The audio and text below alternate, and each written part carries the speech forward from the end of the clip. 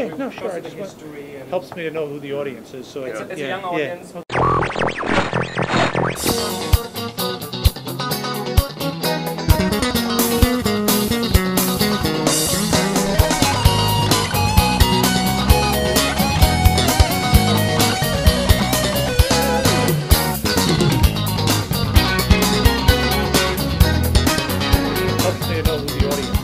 It's a young audience, okay. primarily a young audience who are in awe of all this. You know, it's like, ooh. Wait, my daughter's 17. She's not in awe. Your daughter's 17? No, my daughter now she's 18. But 18. Yeah, but I would say that she's you know, like most young people, they accept, you know, digital photography, cell phones that take pictures and transmit them instantly. They accept that as the normal course. That's what the world is. Yes. You know, and then when I try to tell them things that have happened, like, you know, even 5 years ago, let alone 20 years ago, they become quite disinterested, I think. Yeah. So let's first introduce this man. We're talking to Steven Sasson. He is basically he's the one that got us into this mess, Photokina, digital photography. You developed the first digital camera. yes, that was back in 1975. We took our first digital images at Eastman Kodak Company. Okay. So this is the actual first digital camera? Yes, this is the actual. Can I first carefully prototype. touch it? Yes, yes. It was built out of a lot of spare parts. If you're an old photography guy, you might recognize an XL movie camera lens. Wow. That we took from a used parts bin that was downstairs from us. And then all the circuitry in here was digital circuitry. And there's some batteries. And then if you look down here in the bottom, there's all the adjustments for that first CCD. That was a Fairchild 100 by 100. So that makes it 0.01 megapixel. That's 10,000 pixels, right? 10,000 pixels. And it was just black and white. Okay. And so we would grab a picture, and it took us about 23 seconds to record it on this digital cassette right here. I actually grew up with a Commodore 64 with a tape drive, which is pretty similar, I guess. That was high-tech storage back then. Yes. That's exactly Yes, I know. how you did it, yeah. Did you have any idea what this would trigger in terms of a cultural revolution, in terms of an industrial revolution? I mean, basically it totally transferred and transformed a whole industry and created a lot of other industries. Did you have any inkling of that? The only way I can answer that, I think, is when I had a chance to, when writing a technical report, as we always did when we did a research project, I had a chance to try to describe what the camera of the future might be like. And I think I started it off by saying that, you know, with improvements in technology, this approach might substantially impact the way people take pictures in the future. Filmless photography, that's how I thought about it. That is, pictures without film and looking at them without prints, okay?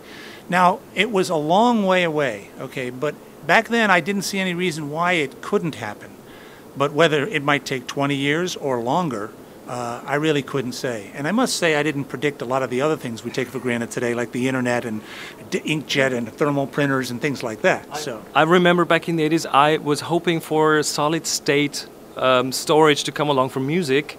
Yeah. And I actually envisioned to have something that you stick into a device and it plays music for you, and we would basically get rid of the round motion, of the revolving motion. So you wanted no moving parts too?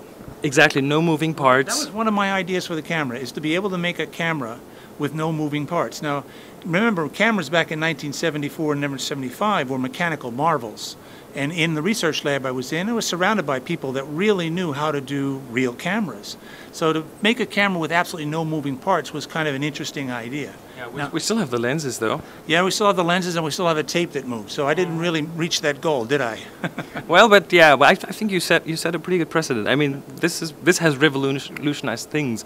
I understand you actually hold the patents for digital photography in some way for cameras.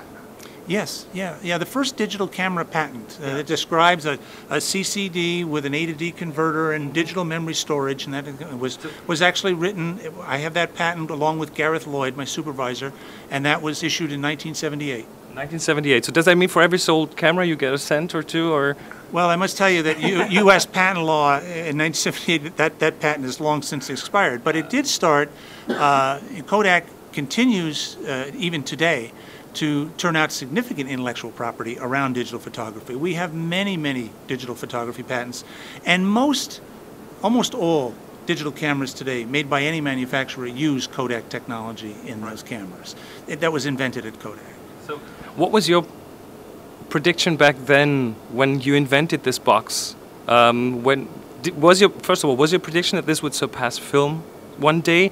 And if yes, what was your prediction for the timing? Well, the aspirations I had back then this will test your memory now, it was 110 film. That was the sort of the consumer standard at the time. I remember that. 110, and it wasn't a very good film format by today's standards, but that was far in the distant, way better than what I was working with here. So I was thinking we could probably get to 110 format, which was about 1 to 2 million pixels. I was thinking if you could get to that, that might be good enough for consumers. I wasn't really thinking much beyond that because that was even further out. Right. Remember, I was working with 0.01 megapixel. Yes. So to go to 1 or 2 megapixels is 100 to 200 times. That was a big stretch. But to go even more than that was pretty much way out in the future. So are you still today doing any development around that? Well, today I'm working on the intellectual property side for Eastman Kodak Company. We have a significant intellectual property portfolio that we represent to the industry, and so I help Kodak execute on that. Right. What did you have for breakfast? What I had for breakfast was an airline breakfast. I just arrived, and so it was some kind of yogurt and some kind of pastry. Will you have any time here on the Photokina to actually walk around and can you still do that, or are you a bit like a star where 10 people, 20 people, 30 people start crowding up and asking for autographs? No, that's not the issue at all. The issue here is time. I just got here. I did get a chance to go around the Kodak booth, of course, and I will get a chance to get around the show. I really look forward to going around the show. It's great. Probably look forward to getting to bed sooner or later. Yeah, that would be nice too. Yeah. But I bet they let you fly first class, right? Well, let's not get carried away. Okay, Steven, thank you very much. We do one thing on our show, Happy Shooting. Towards the end, we do kind of a little greeting to the listeners. It's a 3, 2, 1, Happy Shooting. Can we do that together? Okay. All right. So 3, 2, 1. Happy shooting. Happy shooting. Thank you, Steven.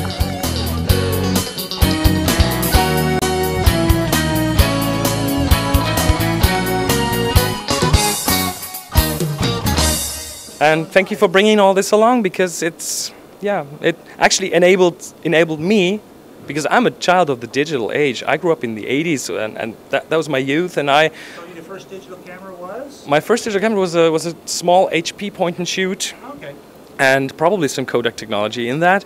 And even though I came from a film SLR, that really opened my eyes as to first of all, what a fun teaching tool that is. I hold seminars. I get people. I show pictures to people right away. I mean, the learning curve is way faster than it ever was just because of a display on the camera, and that's just one small part of the whole development. Yeah, that's true. And also all the computer programs you have to work with the image when you're done with it, right? That's the really fun part. That spawned a whole new industry. Yeah, it did. So this one doesn't have a display. No, we were limited. Okay, Steven, thank you so much again. Thanks so much. And thanks a lot. for inventing this thing. Yeah.